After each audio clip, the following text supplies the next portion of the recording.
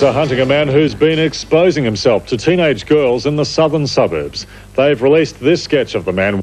And in the public interest, we repeat the picture of the Perth flasher. The public are warned not to approach this man. Good evening.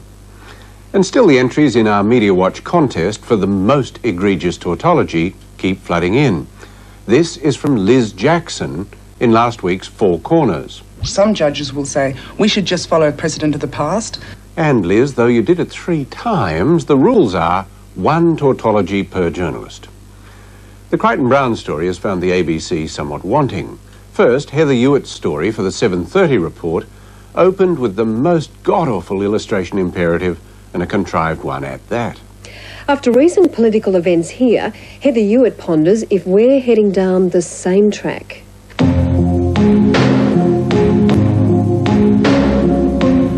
It's not often that Australian politicians are forced to air their dirty linen in public.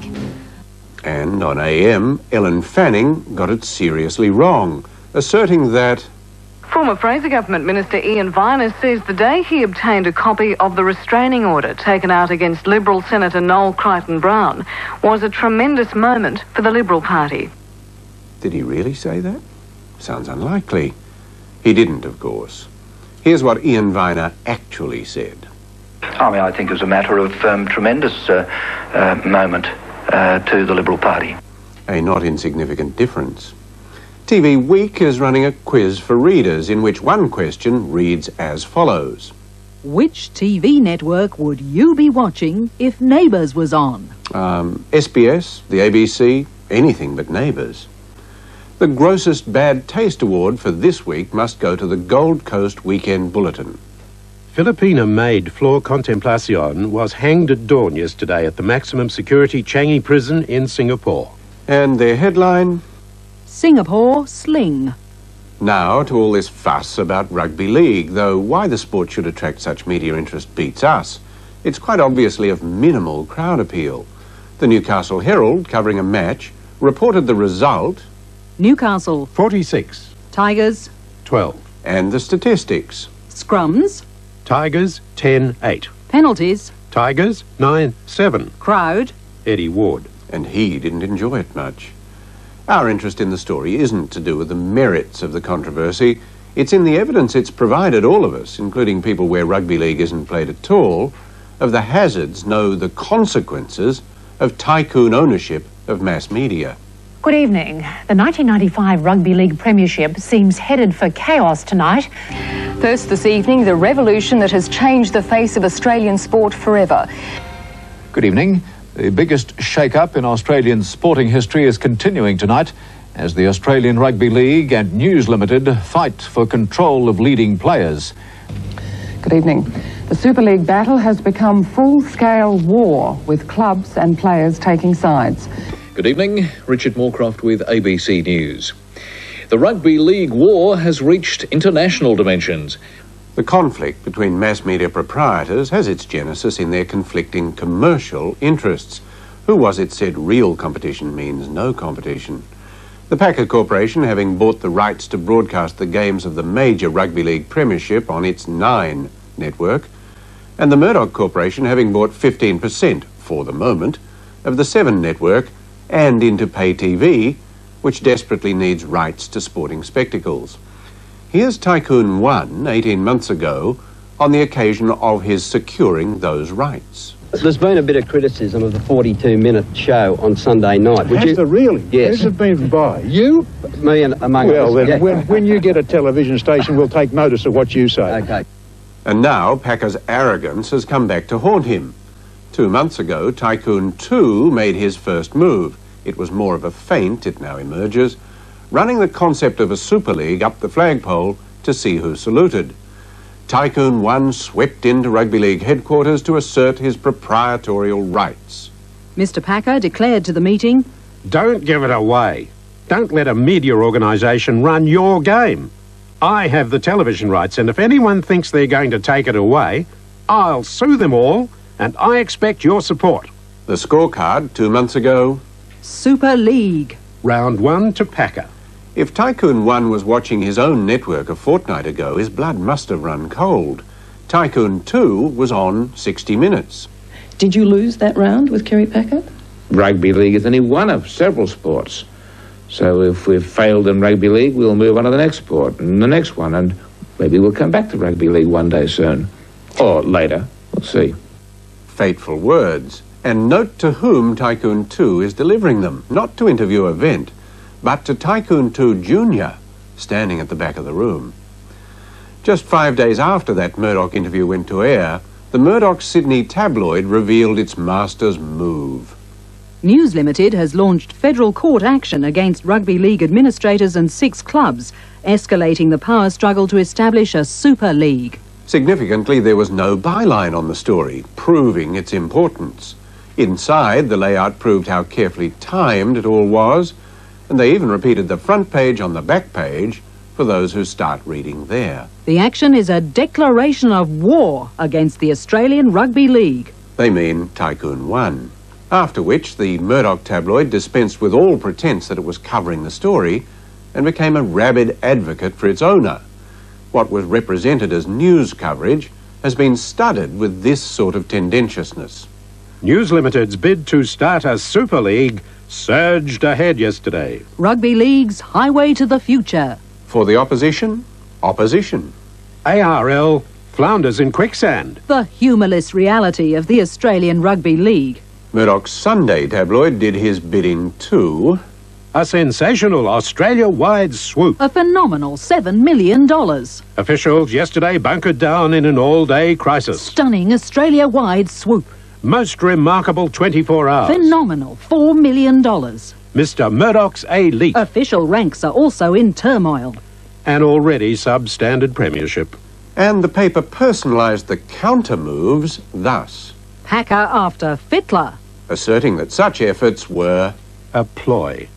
Next day it was the Telemirror's turn again. The brutally cropped Sunday night replay on Channel 9.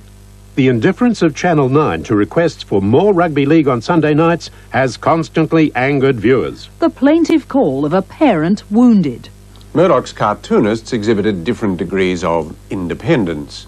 Ross Bateup had his boss moving the goalposts, while Tycoon 1 kept his eye on the ball. Warren Brown wanted to emphasise Packer's hypocrisy.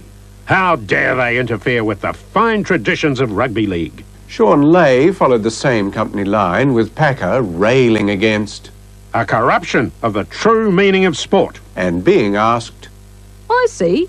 And what then was World Series cricket? In the Australian, Peter Nicholson drew them both as self-deluding, but with Tycoon 1 somewhat the worse for wear.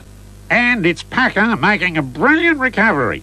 Away from the News Limited payroll, Jeff Pryor ridiculed the growing matchup of Tycoon 1 Junior against Tycoon 2 Junior. My dad's got more of other people's money than your dad. And Kathy Wilcox was quite wrong in assigning the blame for greed to the players. And then a very bad blunder from the Packer camp. They had Alan Jones make some commercials for the ARL. Hello, I'm Alan Jones, speaking to you on behalf of the Australian Rugby League. Many of you must be utterly confused, if not downright annoyed, at the recent developments in your game. He parroted away at the Packer line and finished with a direct appeal to the raw material. I'm saying to all players on behalf of the league, sign nothing until you know more, and especially until you've heard what the game you currently play can offer you. Mr. Murdoch's Courier Mail described the use of the parrot as a stunning reactionary move. Logical, really. Jones is a stunning reactionary, and not at all a persuasive one.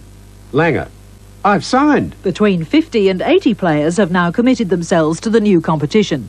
The Courier Mail hacks proved no more independently minded than those at the Telemirror, notably Paul Malone.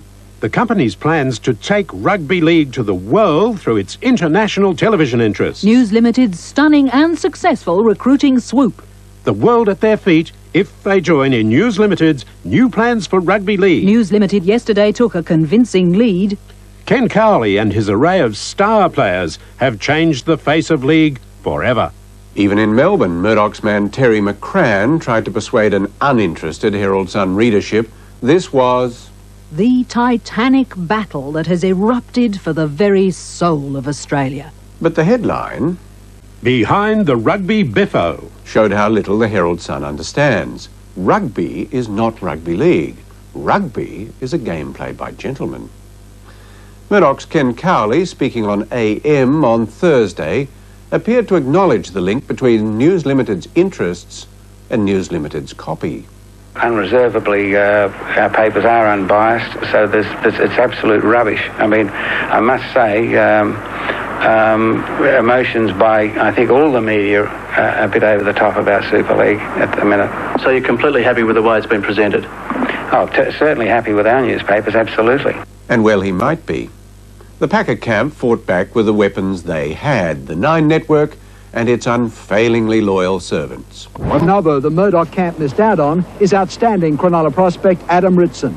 The 18-year-old turning down a $250,000 offer to sign up with the $2 shelf company. Murdoch's pay TV empire has swallowed up gridiron in America, soccer in Britain, and now, if you believe his papers, rugby league in Australia. So is Aussie Rules next. That's to keep Victoria, South Australia and Tasmania's interest.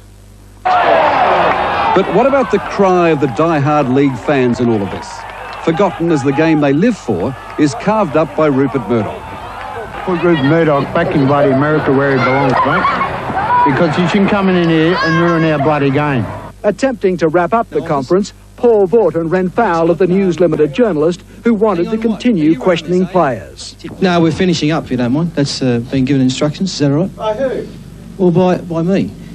All right? Fat heap of At any time, even a player of Laurie Daly's stature could be relocated from Canberra to the Western Reds. As to that performance of barely disguised sycophancy by the Packer hacks, Errol Simper got this from Peter Meakin, who's in charge of them. I think pushing someone's barrow to the detriment of the truth is one of the most heinous crimes in journalism. If we start showing bias, I think we're going to do ourselves irreparable damage. Too late, she cried. Good night to you.